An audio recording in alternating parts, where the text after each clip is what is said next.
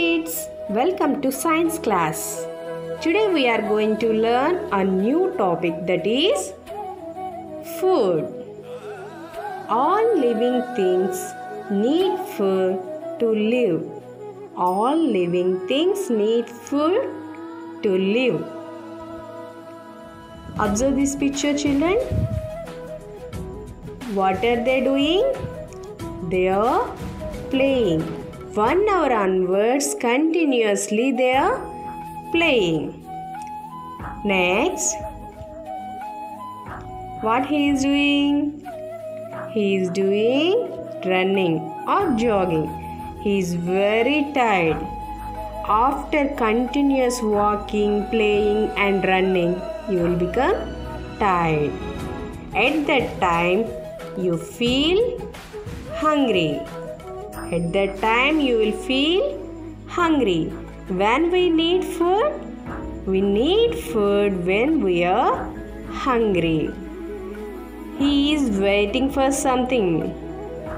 He is waiting for food. He is waiting for food. Here, he is eating food.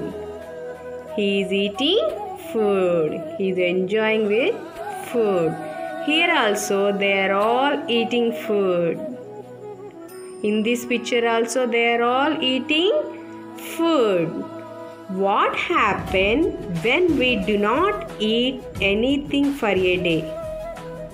What happens? If we do not eat food, we feel weak. We are not able to do heavy work. If we do not eat food, we feel weak. We are not able to do heavy work. Next picture.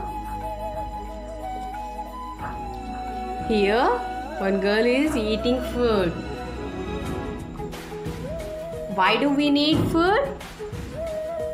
Why do we need food? We'll see some examples for that. Here, observe this picture, children. Observe this. What happens? What happens here? From infant to he is growing. He is growing with the help of food. Food helps us to grow. We need food to grow. Next picture. Observe this picture also. What he is doing? He is lifting the weight. He is lifting the weight. Why he is lifting? He is very energetic. With the help of food, he got energy. We need food for energy. We need food for energy. Where will you get energy? Food gives us energy. If he is weak, he can lift that weight? No, he can't. Because he don't have energy to lift that weight. Food gives us energy. Next, observe this picture, children. They are all got different types of diseases. Cold, cough and general weakness, like that.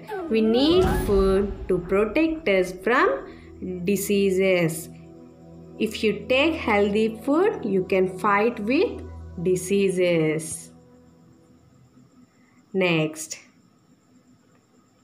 why do we need food? We need food to grow. We need food for energy. We need food to protect us from diseases. Children, I hope you understood. Thank you.